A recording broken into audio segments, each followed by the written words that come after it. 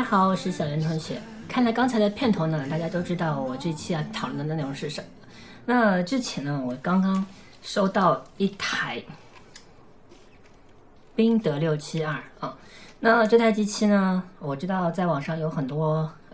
人已经介绍了，也有很多很详细的一些评测。我今天不来讲评测，我只讲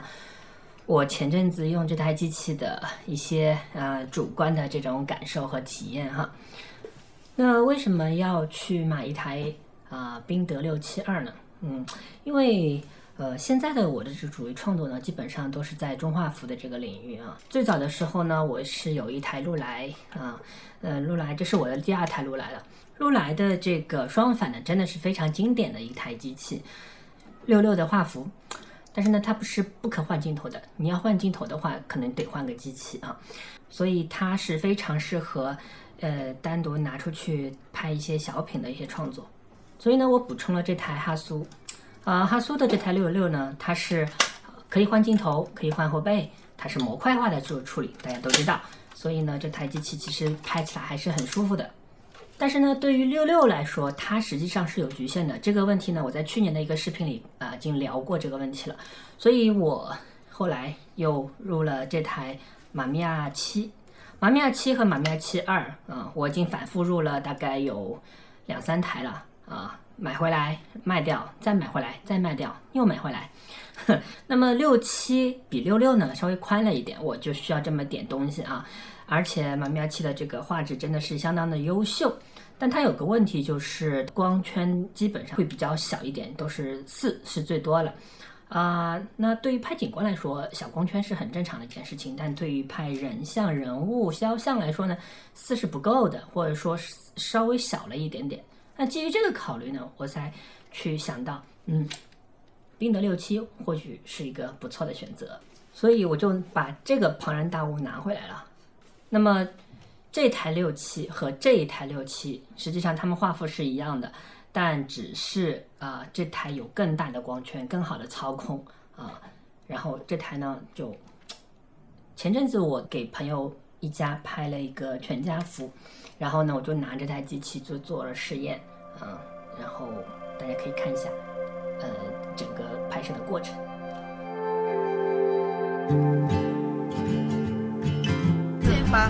把这个肉一起切好呀，最好是这样的了Feels like the first time, every moment I'm with you.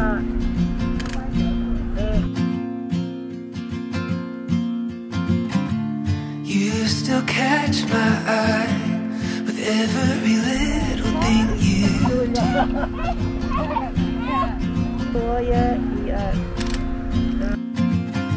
It's like a river wild,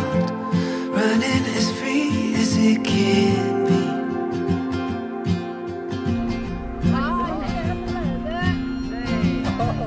Oh, it's waking up and realizing I'm still in a dream.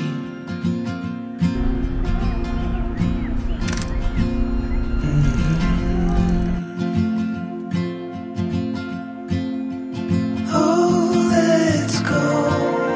wherever the wind blows. Fly away where only the stars go. There's no end in sight. Let's get lost in time. Let's go wherever the wind blows. Wherever the wind blows. Wherever the wind blows.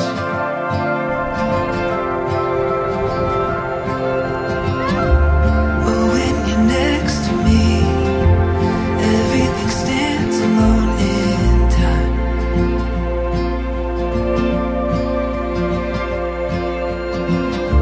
Forever's not long enough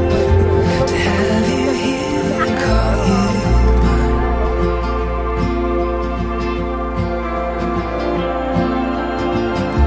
It's like the morning light as it comes burning. 那拍下来呢，效果真的是相当的优秀我就几乎是觉得说，哇塞，这个无论是成像还是颜色，还是这个最后的这个效果，郊外的这个效果都非常令人满意。那宾得672这台机器，我觉得用下来最大的一个感受呢，就是这个成像优异，然后你要什么都有，就是你在上面可以找到你所有想要的那些功能，比如说反光板预升，比如说屈光度调节，比如说非常方便直接的这个测光模式的这个调整，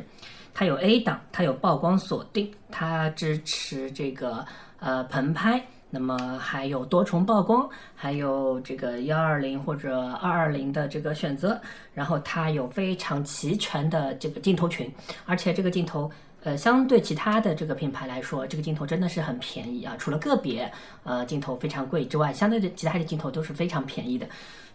然后他们还告诉我说，宾得的67这台机器为什么受欢迎，就是它是一个万能插，它可以转接很多很多的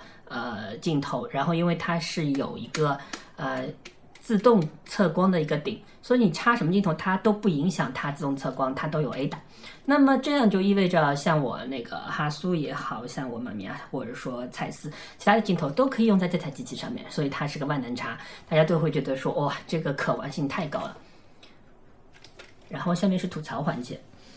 宾得67这台机器是中华服里面可以说是非常优秀的一台相机啊，但它的最大的缺点大家都知道，就是它太重了，它真的是太重了，非常重，扛不动啊！我看到有时候我拿着徕卡扫街的时候，看到有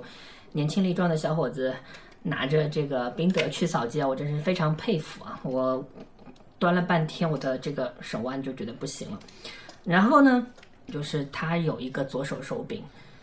然后我在使用的过程当中，我会发现说这个左手的使用手柄根本派不上用场。一般来说，我们是右手握机，然后因为快门在右边，然后是左手调焦，是不是？然后你如果这个快门手柄这个手柄是在左边的话，那意味着我得用这个右手去调焦，然后快门又在右边，那解决的办法就是我把快门这边应该牵根线到左边，然后用左边来按快门，但这又违反了我们常规的这个操作的这种习惯，所以就觉得很奇怪。然后因为它这边已经有握把了，实际上没有这个手柄呢，它的握持感也还是 OK 的啊。所以这个握把呢，我觉得纯粹就是装逼用的啊，就是看上去会非常好看，因为它是木质的，它有木纹。然后我这边是有一根线是连在机身上，所以它的这边呢是个热靴，它可以引闪，但它很重。就是我如果把这个手柄去掉，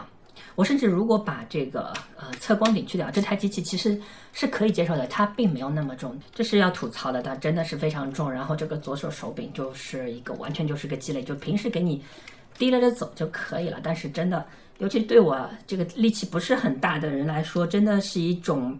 哇，简直就是一种考验，一种折磨。最后要吐槽的呢，就是它的那些附件啊，它的那些附件就很离谱，就很贵。那这个手柄就很贵啊。然后这根线呢，没有这根线呢，你这个手柄就是个手柄；有这根线呢，你这个上面的热靴呢，它就可以发挥作用，但这根线也很贵。然后就是它的这个测光顶啊，我可以换成一个腰平取景器，但是测光顶真的很管用，但这个测光顶也不便宜。最后呢，就是它的这个对焦，那么它的默认的这个出厂对焦呢是微棱对焦啊，这是我第一次用微棱对焦。那对于非精确的这个对焦来说呢，实际上是够用的，但它里面的这个对焦点非常的小，所以呢，我有时候会看起来会比较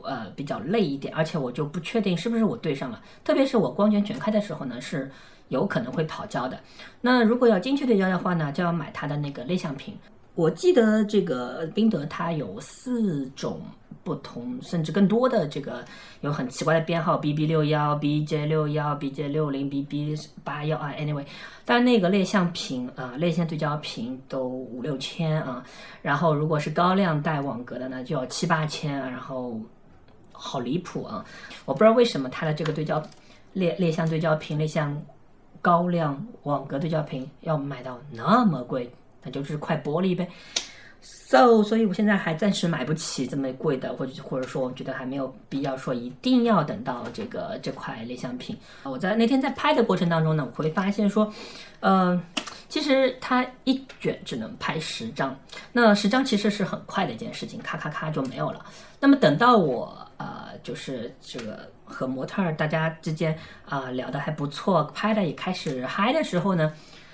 胶卷没有了，然后我再要换卷。那换卷呢，其实是花费一定的时间，1分钟左右的时间。那这个时候我的这个氛围，这个拍摄的这个气氛呢，它就会冷下来。然后我等完装完胶剪，我然后重新再去拍。那么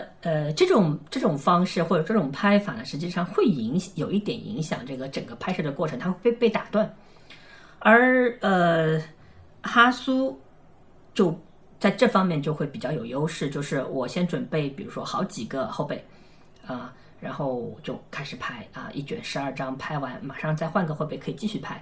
然后可能旁边会有个小助理帮我把卷给换上去，那么这样我就可以不间断的去拍摄，直到拍摄完成。那么对于商业摄影师来说，被打断这件事情呢是很讨厌的，很伤脑筋的一件事情。那这台机器就是我觉得在拍摄过程当中就是有这么一些槽点，但尽管有这些槽点，我仍然认为这真的是一台中画幅，特别是中画幅6、7里面非常优秀、万能的一台机器。如果你有很多的这个要求、很多的功能的需求的话，那这台机器尽可能可以满足你。那除了它可以锻炼你的这个臂力和肱二头肌之外，这个缺点之外，我觉得它没有任何的这个缺点，几乎没有任何一个缺点太重，有可能不是他的错，有可能是我的错有可能我的这个臂力不够就很容易被累到，然后换成这台就完全轻很多，它几乎是宾得6、7的这个1半的这个重量，但它的有很多的这个缺失可能不是它所应该负担或具备的这个功能。所以呢根据不同的题材，我们选择不同的这个器材，然后来满足我们的这个拍摄的这个需求总而言之，我觉得一台好的机器应该在它最擅长的这个领域发挥出最大的这个作用。我希望后面可以在拍人像的这个过程当中呢，能够多多的利用它拍出一些优秀的不错的这个作品。好，今天跟大家的这个分享就到这里，我们下次再见，拜拜。